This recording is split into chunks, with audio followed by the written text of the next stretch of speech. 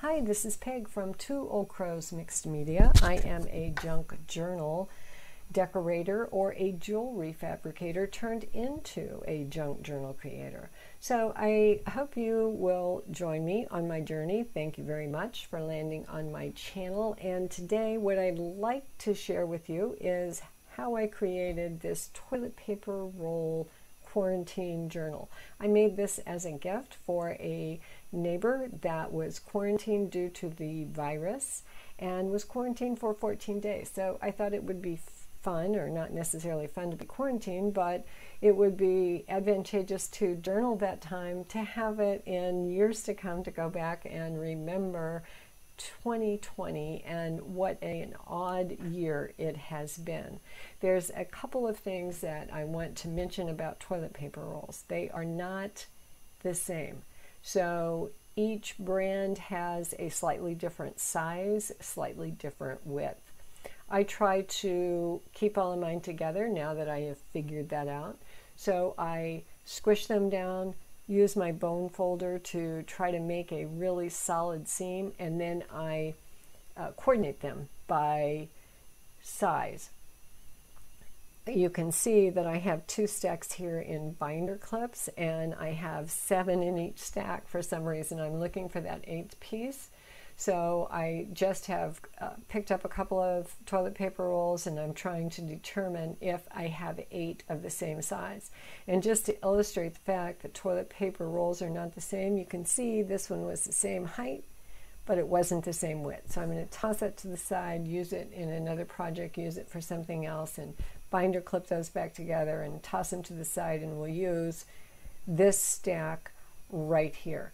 So I have 8 very similar sized toilet paper rolls that I am going to utilize for this journal. The reason that I'm using 8 is I'm going to put 2 tags or 2 journaling cards in 7 of them, and use the front one as a cover or as an opportunity to put a gift card or a here's what I'm giving you, here's what it is, here's how to use it.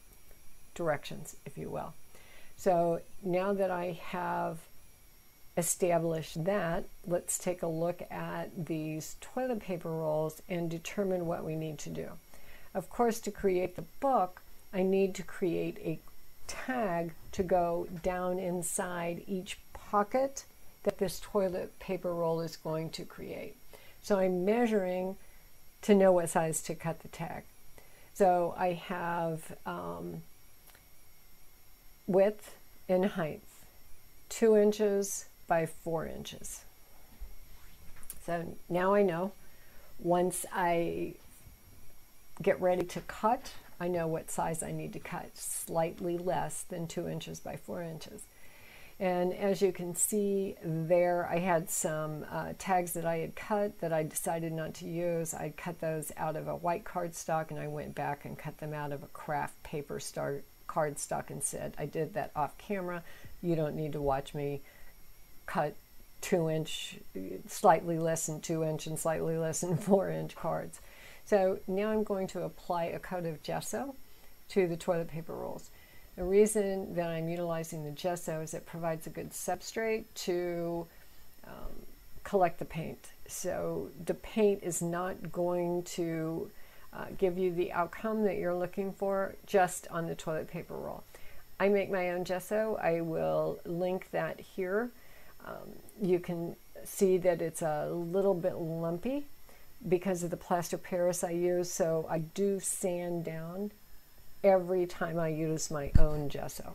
But I like the outcome. I like the way it works, and it takes a second to sand it.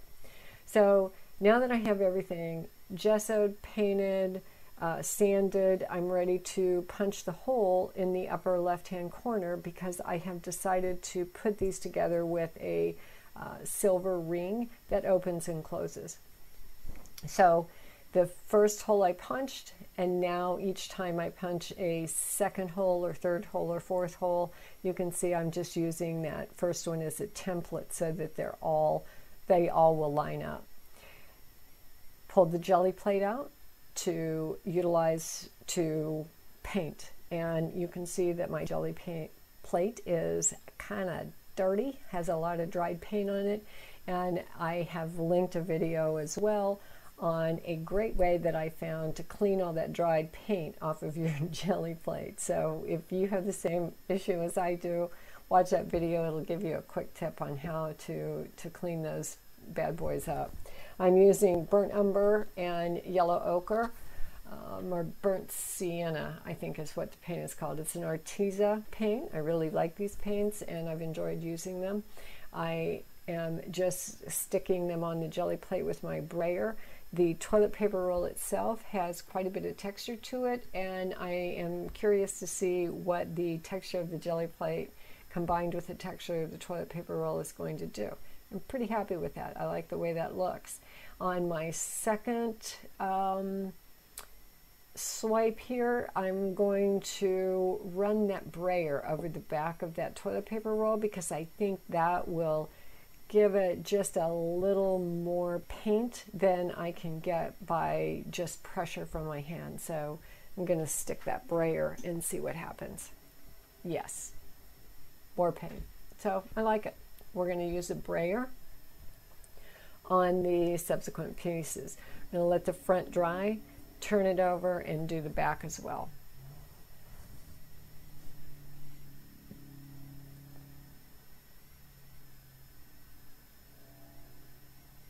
Just, you know, move it around on your jelly plate until you get it looking the way you want it.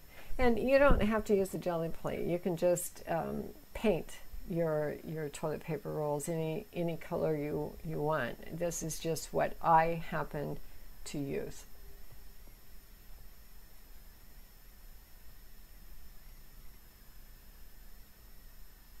Again, I'm here for ideas, not mandates.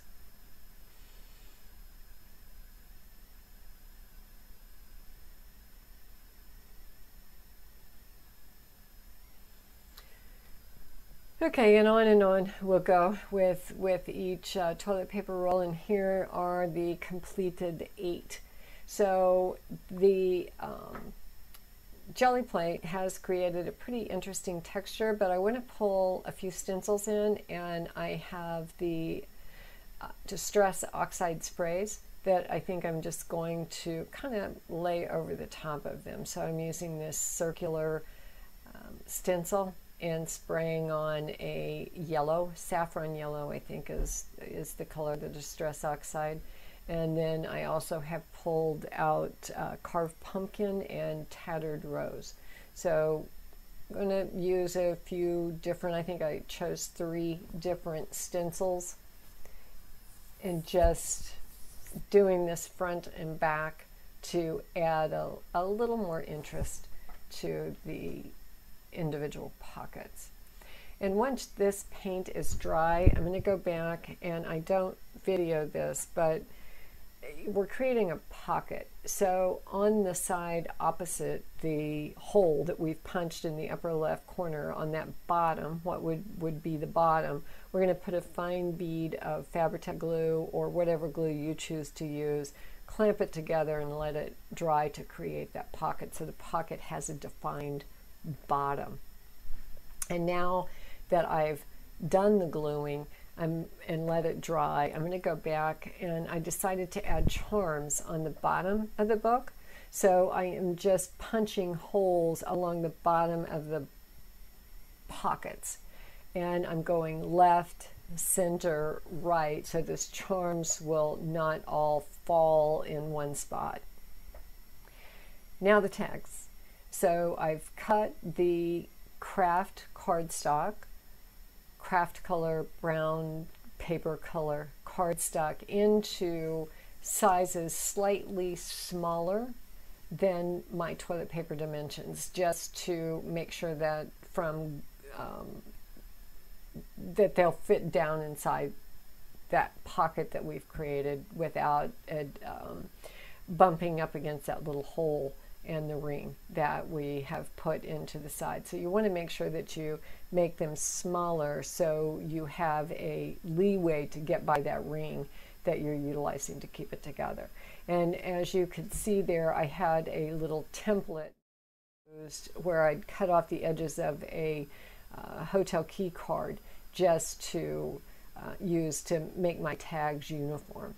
And now I have just eyeballed the center hole, and I'm going to punch that, and then I'm going to use that first card that I punched as my template for all the subsequent cards.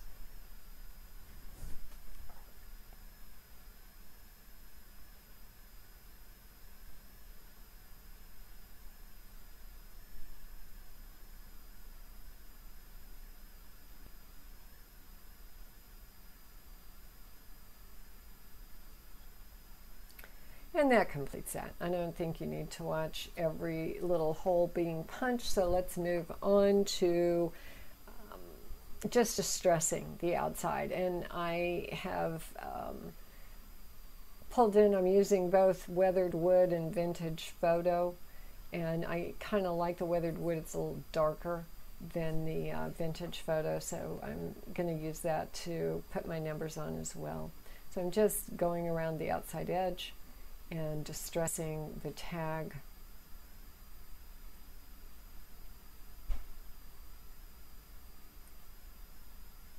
And just checking it to make sure that it's going to fit down inside that pocket. I've cut all the tags the same size, and each toilet paper roll is pretty much the same size. There is a little bit of variance just out of what the product is. And now I'm going to cut 7 inches of jute and utilize that as my tag pull. Tie a square knot through that hole, and I chose to do a square knot because I don't want to do anything that's going to put a lot of stress on that paper. So I'm just right over left, left over right. And once I get that knot secure, I am going to twist the jute and unbind the strands. That jute is 3 strands, and if you just twist it counterclockwise, you can pull those apart, and it just looks a lot better than that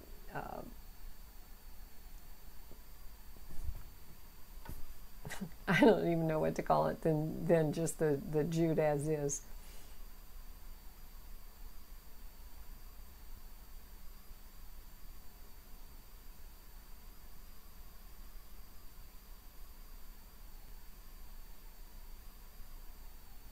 And there you go.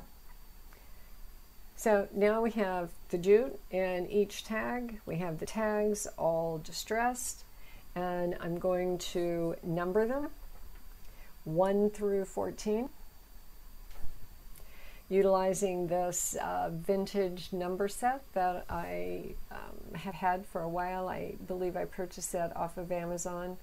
It was a really nice set. It came in this tin, and came with a little ink pad, black ink pad with it as well.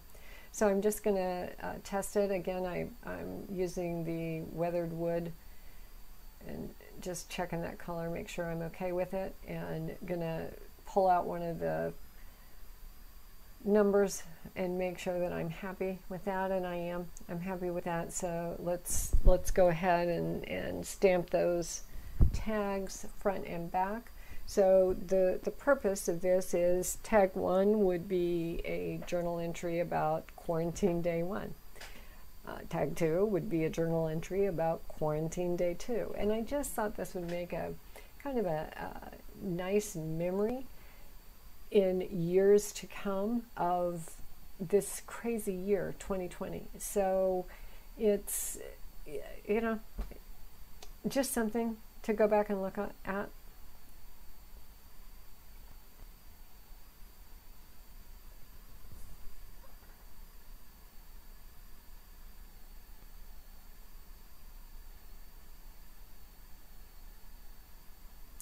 And now I've decided to run those toilet paper rolls through my Big Shot. And the reason I'm doing this, I've done it on other projects that I've had. I like the way that compresses all of those fibers. It gives it a more substantial feel. It doesn't look quite like a toilet paper roll when you complete this, and it is the sound that it makes when it hits the table, it just sounds very substantial. So I rolled each of those through. I used the gear folder and I rolled all 8 through, and you do have to go back and reopen them up because it does compress all the fibers, so you have to reopen the pocket so your tags will fit down in there, which is simple to do.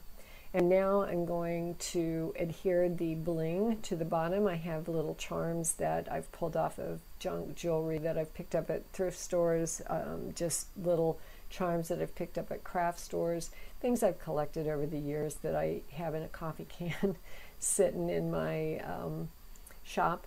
So I'm just placing those so they are not all in line at the bottom, but there's charms all the way across the bottom of this booklet now that it's complete.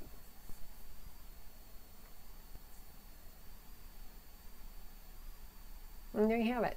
See how they dangle? And this is the completed booklet. Page 1 is a note card to let the recipient know what this is for. And then you have all of the days to journal for the total 14. So I hope you enjoyed this project. I hope that you will be inspired to use this. You may not use it for a quarantine journal. You may use it for something else. But in any event, this is what the finished piece looks like. It was an afternoon project, easy to put together. So thank you for joining me. I hope you will subscribe to my channel. I am trying to put content up weekly.